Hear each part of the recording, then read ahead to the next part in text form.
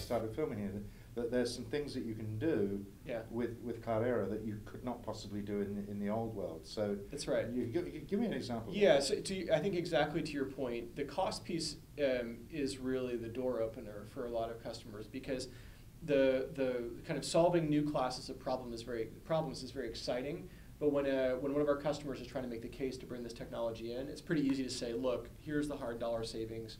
I'm going from this platform to that platform, and that's money that drops to the bottom line. Yeah. But to your point, like that doesn't. What gets you really excited is all the problems you can solve that couldn't be solved before. So, for example, solving a cybersecurity problem. Imagine, so a number of our customers are dealing with hundreds of billions of IT events that are coming at their company every day, and they need to quickly analyze all of those and find the patterns and figure out which of those things is a threat and which of those is normal course of business, and then how they respond to that. Okay.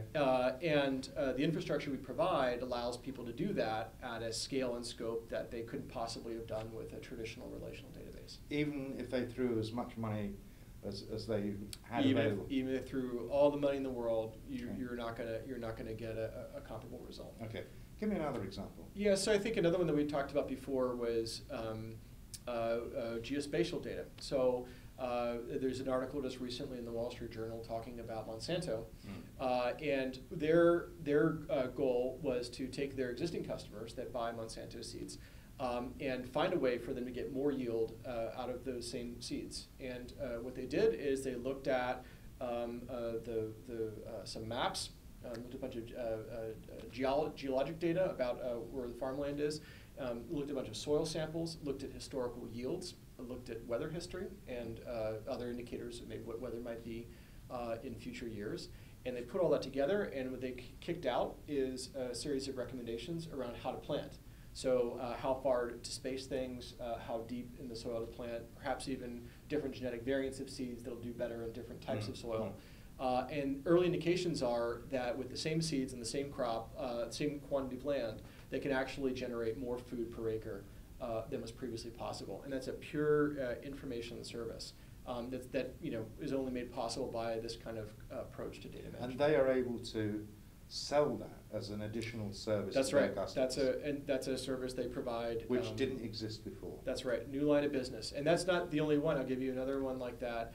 There's a neat company called Skybox, and they put some low-cost satellites up in the air, and then they take photos of the Earth every day. All those images come back to our system, and they can do things like go to a hedge fund trader and say, I can tell you how many ships were in this port where aluminum and other commodities you trade. I can tell you how busy this port is. I can tell you how many cars are in the parking lot of, I can count, I can use this to process images and count cars. And I can say, hey, retailer X, would you like to know how many cars were in the parking lot of retailer Y 3 doors down the street at this hour of the day, right? So there's many, many more. It doesn't have to be exotic data. A lot of times it's simply associating, it's dealing with the scope of data and associating different types of data in ways that you couldn't have done before. So one of our customers is a large bank, and they had their big credit card business. They have credit card marketing people that spend lots of time thinking about what campaigns to run and how to attract you to sign up for a card. And they have a credit risk modeling team which spends lots of time trying to anticipate if you're a default risk. Right. Well, those two teams actually had their own data sets and their own models and their own everything independent from one another. So they would compete as well, right? Yeah, so they could be talented at marketing to poor creditworthy people, or they could be or they could be talented at scoring people but never get sufficient number of leads in to actually attract those customers.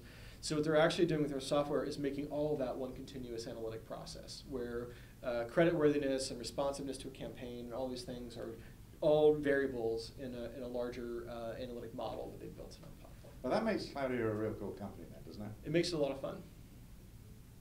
Good to meet you, Charles. Thank you very much indeed for your time. Good to see you. Wow. Stories like that every day of the week.